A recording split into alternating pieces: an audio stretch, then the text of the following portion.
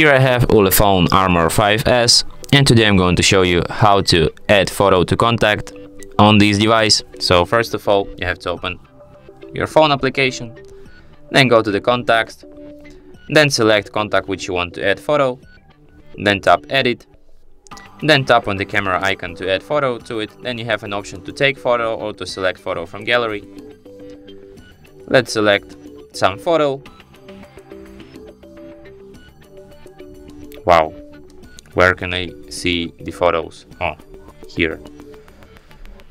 For example, this one, here you can adjust it and then just tap done. And as you can see, image added.